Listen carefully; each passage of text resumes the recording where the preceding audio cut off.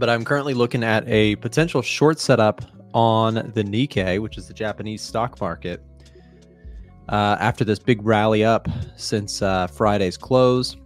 I'm looking at a possible short setup. I was doing some risk management stuff on my separate monitor. Looking to potentially short here. I'm going to wait until the New York Open in about 7 minutes, and I think I'm going to take this short. And my idea here is something like this. I think I'm going to take a short right around this current levels. I want to risk about 2% from here to the upside. Not 2% of my account, 2% distance. But I kind of like the idea of potentially trying to take a stab on the short side here. Maybe a second attempt would be around this area. So keeping an eye on that. But yeah, I'm looking for a possible short with a stop loss just above here.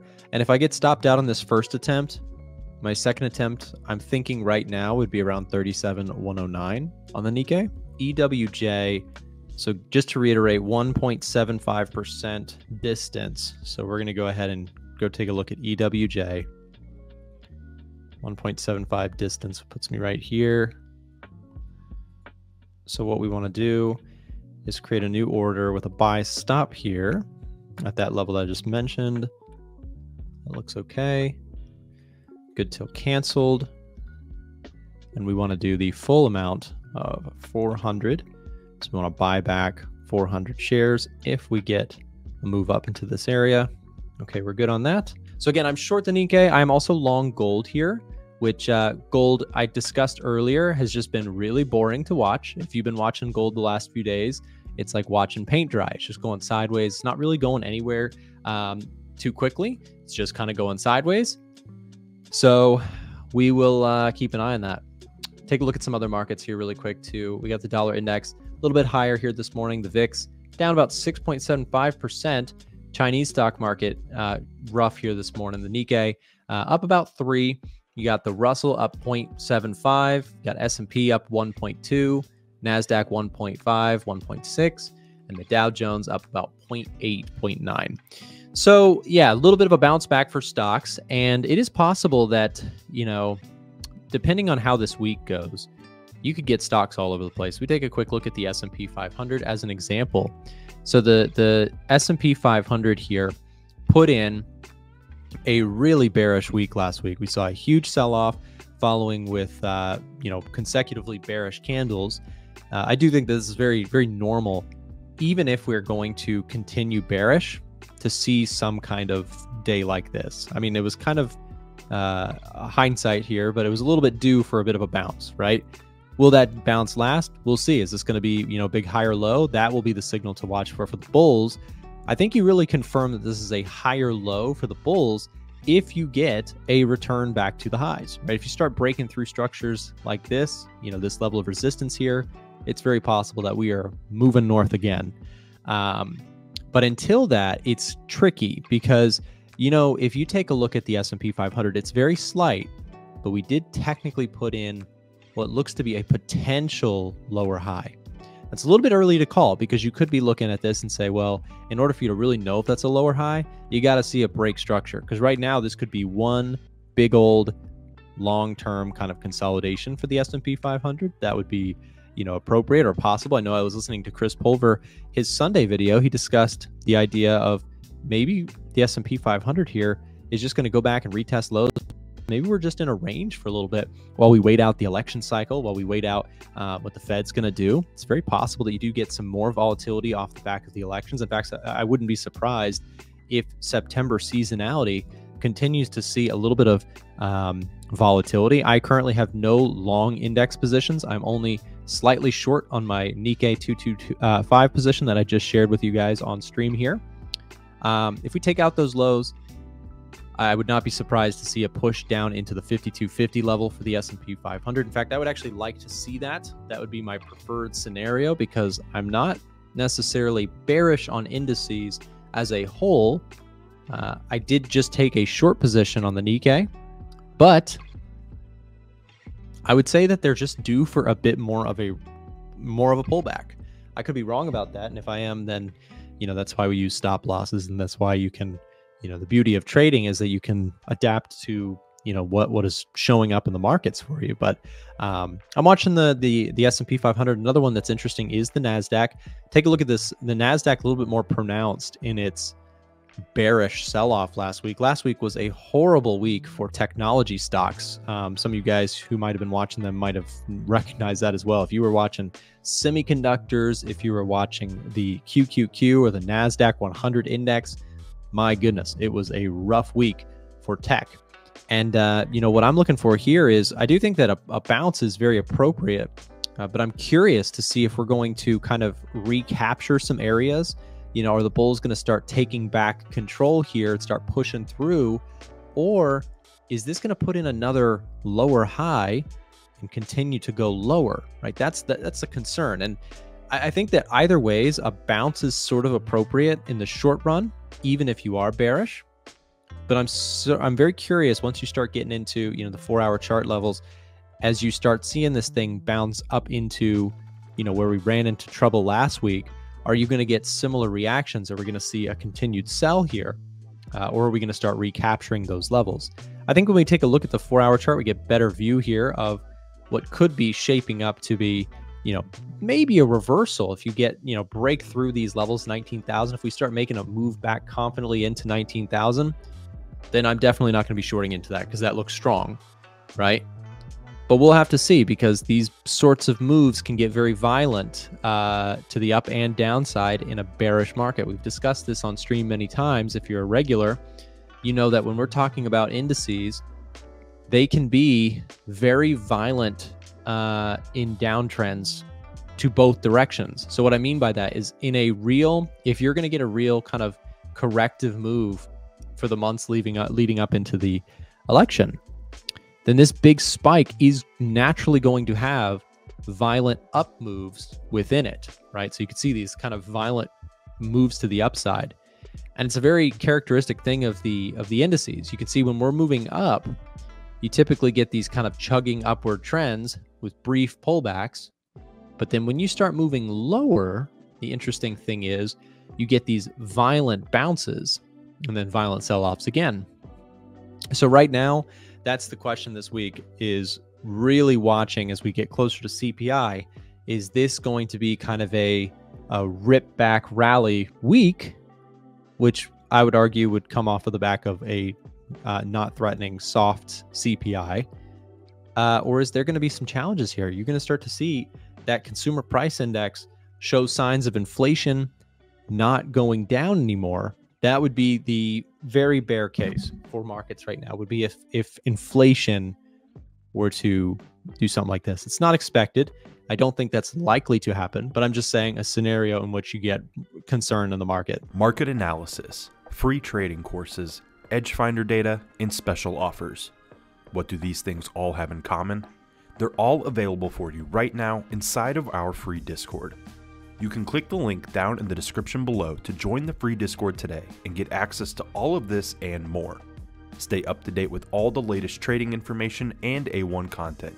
And if you want to upgrade to our Gold VIP Discord that features every single trade that Trader Nick and our other professional analysts take, you can find the links for that in the description as well. So don't wait, go check out the free Discord today. COT data, pull this up.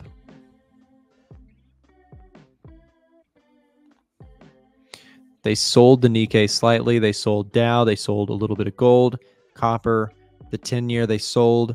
Treasury bonds, by the way, that's what that is. Silver, oil, platinum. This is what they sold. They sold commodities heavy. They sold... Yeah, wow, they sold every commodity on the indices, or on the edge finder. Heavy selling of commodities. What did they buy? They bought the Canadian dollar, the NZD.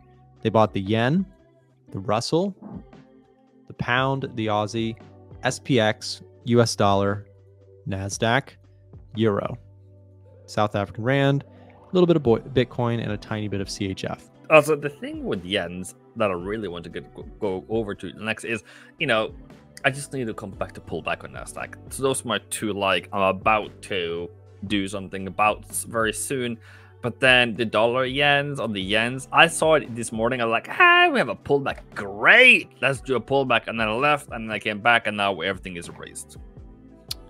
Yeah, the yen crosses have been absolutely crazy. I saw them, tank through the lows last week, took out that that kind of level of support that we're holding now.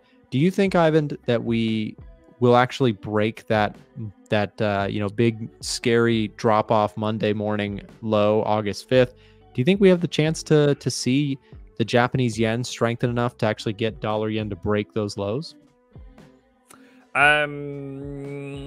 I have two conflicting thoughts in my head at the moment. One is I believe we're going to fall until 23rd. That's like my theory. But then we are at support now. Yeah. So I believe we're still going to continue.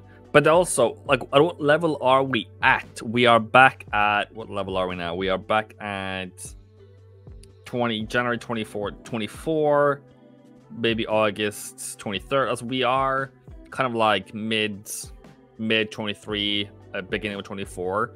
So if we're back down to like 23 level, that would be a bit more crazy.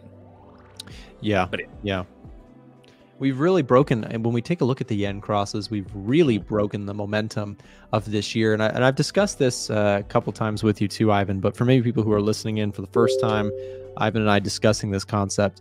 With the Japanese yen, it's been just a weak currency for a number of, years now, actually.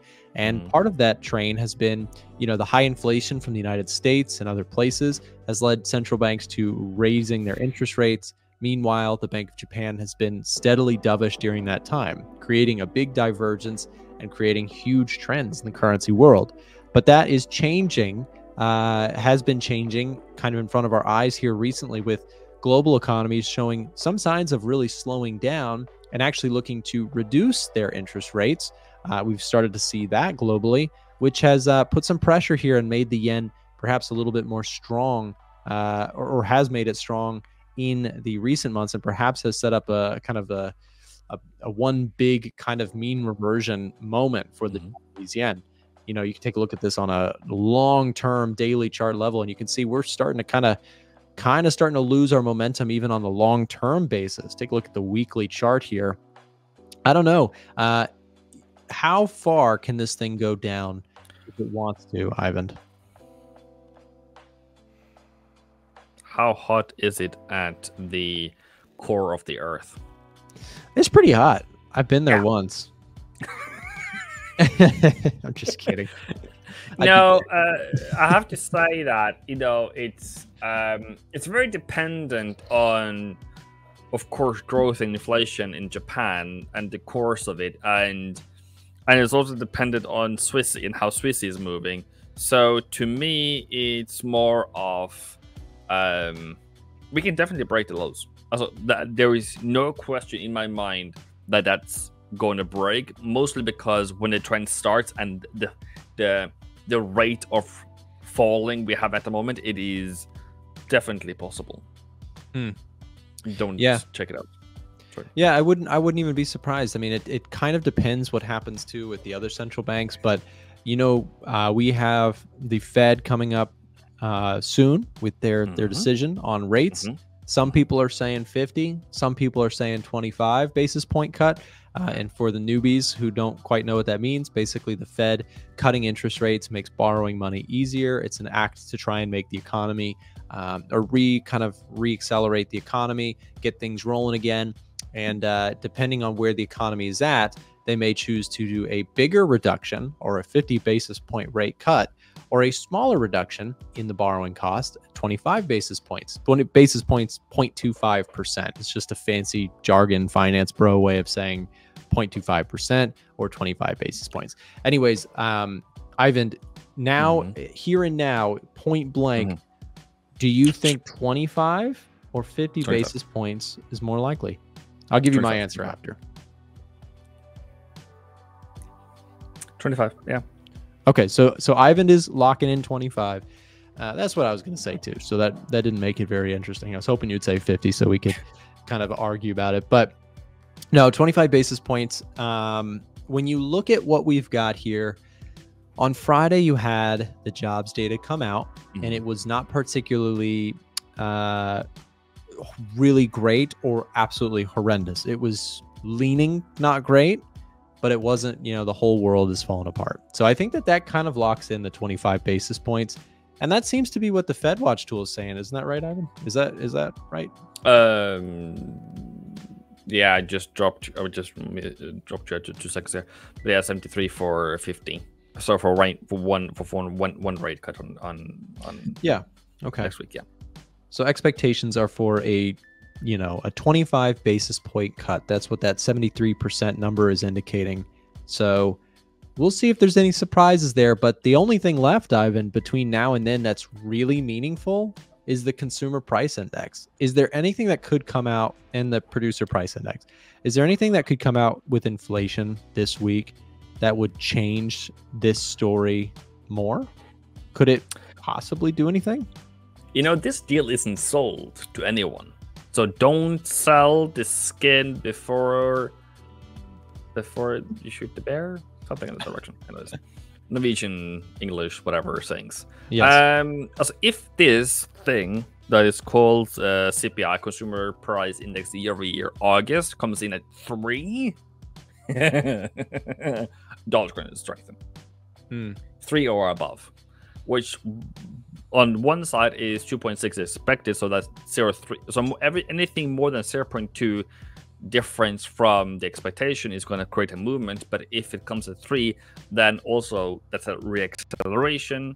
And we have been fighting so hard for so long to be below 3. And if we go back up to 3, it's going to turn and twist the entire market upside down, and that's going to be very fun. Yeah. If you get a surprise up move in inflation, Yes. They're expecting a lot of continued progress there. If you get anything surprising there, that makes it rough for markets, because then you're suddenly looking down and you're saying, okay, the market is expecting, yes, everyone's talking about September's interest rate cuts, but the market is expecting a flush of rate cuts in the coming year. If you get a bottoming out yet again around the 3% mark for inflation, it will really diminish the number of expected rate cuts in the coming 12 months. So if inflation doesn't continue to cool off, that will potentially refocus the attention on inflation again, which could slow the pace of rate cuts, which slowing the pace of rate cuts could mean pain for areas that have been desperately waiting for rate cuts, specifically things like small caps and real estate and technology names, etc. We got a big bounce back in stocks today, huh? For sure. I'm debating on playing it a little bit this week. Near term, I was actually looking before I jumped on here with you, Nick. I was looking for maybe a little bit of a butterfly spread today on the ES. I ended up, pinning a nice little trade last week on Friday, turned like $7 debit into around $38 credit. So that was a pretty nice return. Let's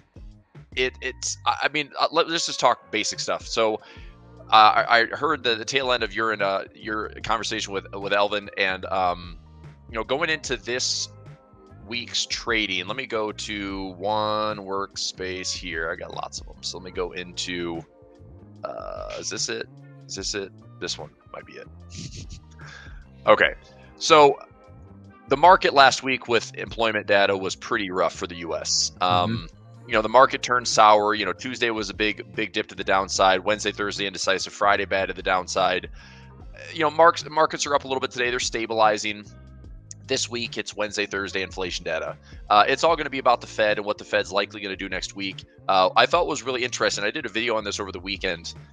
I wouldn't be surprised, Nick, if we end up finding the 200 exponential moving average on the S&P. This is the SPY. We didn't find it. If you go to the futures feed, we just missed it. But we're over 200 bars away, and I have a feeling. I mean, again, feeling isn't what I trade, but I have a hunch that this market is going to be giving us some indecision as we go into the election, because I think it's going to give us a lot of volatility. Yes, there's inflation data this week, and yes, there's the Fed next week, and yes, there's 6 central banks around, September. But then we have another round of employment news and another round of inflation news before we get to the election. Now, tonight at 8 p.m., we do have the first debate between Kamala Harris and Donald Trump. Yep. I don't think that's going to be a market mover necessarily, but I will be watching the futures market just in case. But I don't think I would be surprised to see the market not really go anywhere over the next maybe month or so, simply because all this stuff is bubbling and the market just needs an excuse to find a way to rip higher, rip lower. And I don't think it's going to have enough evidence to do that, right? This is still kind of a wait and see approach for where we're going the next couple of months. And I don't know. I mean, the 200 EMA is sitting right there, right? I mean, we tapped it on the NASDAQ. So the QQQ came out and tapped it. The structure on the NASDAQ looks a little bit different, but we still have higher lows, lower highs. Indecision could certainly be the case over the next little bit. Just a lot of indecision, a lot of volatility. The VIX is up to 20. You go to the Dow. The Dow's making slightly higher lows, but choppy right now. Every time we're poking these highs, we're pulling back. Also another one that's pretty stretched on this 200 exponential moving average. The Russell, same type of thing. We've been bouncing off the 200 EMA several times. Probably not a bad strategy to look for. Even on the Russell, we come back and find that 200 EMA. I don't think it's a bad spot to look for buying trades. So long story short for me is I did take an income trade last week, and I put it in on Friday, and this was on SPX. Mm-hmm. And I put in a 54.10 by 54.05 bull put spread. And all that is a little income play this week for 205. And if I win for one contract, it's $205. If I lose, I'm probably going to wait for this area to be tested and put in some more option trades. And this is a one contract. If I win, awesome. If I lose, then I'm going to do a two contract down here at the 200 EMA. So I'm watching right now that if markets just kind of oscillate, the 200 EMA to me is a big spot to be watching for the next kind of short-term buying opportunity. I don't think we're breaking highs anytime soon, Nick. I don't think we're necessarily breaking the August 5th low without having a trap around that. It's support, in my opinion, right now. Yeah, I'm kind of with you. I actually watched a little bit of your Sunday video yesterday, and I saw kind of what you were talking about, like with your, it was great. And I saw like you're talking about kind of like perhaps we move sideways here. Maybe we see a retest of the August lows. I kind of agree. I think that the market, as we are really close to some of these key events, the big anticipated Fed decision, the elections are like the next 60 days here. So you just have a lot of questions. I don't think it is very likely that you just rip your face off, rips through the high. And I also, wouldn't be surprised that there's some dip buying that goes on if you do get lower. I think short term, I do kind of lean more towards the idea of, I think we have some volatility, we have some uncertainty that could cause markets to, move lower. One big kind of concern that I have is it's a lot more prominent on the NASDAQ, but we didn't take out the previous highs with all that really bullish rally that we saw. Is it a potential kind of formation here where we're seeing a bit of a lower high sequence, which could lead to, again, naturally, some sell pressure, some uncertainty in this market. So Chris, Frank and I were talking about this morning, and this is one of my favorite conversations, is how do I like to short the market if I'm bearish or uncertain about it? And me, I'm very, I'm very conservative and cautious with my trading stuff. I don't like to get big old short on the market when I'm bearish on it. It's a tricky trade. I know you also have your creative ways of approaching it. For me, my creative way of approaching it is staying pretty cash heavy, maybe looking to trade commodities, looking to trade gold, etc. But I did take a very rare appearance short position on an index. I really shorted, I know. I shorted the Nikkei. I was explaining to Frank, I was like, if we get volatility, where do I want to be? Well, you could short SMH if you want to get even more volatility. Well, comparable volatility. But the Nikkei sold off 27.5% in like a week. So to me, it's like, is that going to happen again? Probably not. That was kind of a margin call freak event. Right. But is there a lot of uncertainty and fresh fear over there after that? I would say so. We saw last NFP caused a big sell-off. If I'm going to get bearish on an index, I've got to see, first of all, the right setup, but also the Edge Finder gave me this kind of extra confidence here this morning just to look at the Nikkei. Decided, okay, I don't really want to short US indices because they're just the top tier indices, and that's just hard to fight them. But the Nikkei, which again sold off massively last month out of everything, I don't hate the idea of just a quick stop if I'm wrong, and maybe looking for the rollover if indices want to take a bit more of a break. So that's kind of where I'm at. But again, still sticking, it's a small position, still sticking to my traditional ways of shorting the market or staying cautious, which is just keeping cash heavy. And if I do enter, maybe looking at more defensive sectors. You know, in the last few months, Chris, utilities, financials, staples have been doing quite well. Meanwhile, you've got what is your money done for you if you've sat waiting in SMH all year long? Well, it may surprise some listeners to hear that I believe that we are just barely in the green for the year on semis. I mean, it is in the green. Wait, hold on. Semis. Now, this one is the one that's weighted heavily towards NVIDIA. So you still had a good year here. But if you take a look at like SOXX, you can see here that through January, it's not that impressive. You know, if you take out NVIDIA from the picture, which was up as like, you know, what, 3 figures this year, over 100%. Also giving a decent amount back. Yeah, it's also given a good bit back. But if you're just taking along on the semis, or if you traded XLK this year, XLK's been good. But still, you know, you've given back massive amounts of your gains. Here's January till now. See, it's up 7.5. At one point, it was up, well, let's call it 25%. It was up big. So, yeah, it's. I think that the chart has broken a little bit. The easy uptrend has been showing signs of slowing. So that's kind of where I'm staying cautious. But yeah, just my thoughts on it. I want to also ask you really quick about the dollar index, gold, any of those, currency world. What are you seeing there? Dollar index bouncing off its lows here, but still taking a big beating here recently. Yeah, I mean, the dollar's been garbage the last couple of months as the market priced in the pace of the cuts and when the cuts are finally coming. But one thing that kind of changes that tune right away is this week the ECB is forecasted for a 0.6% cut on Wednesday. That's a big chunk, man. I mean, we're going back and forth on 25 basis points and 50 basis points. I think you and I would agree that if the Fed does cut by 50 basis points in September, it's probably not a good thing for the stock market. Yeah. I think 50 basis points historically has always been a bad thing when they cut aggressively going into, we're in a recession. That's pretty much what the Fed would be telling and admitting to the market.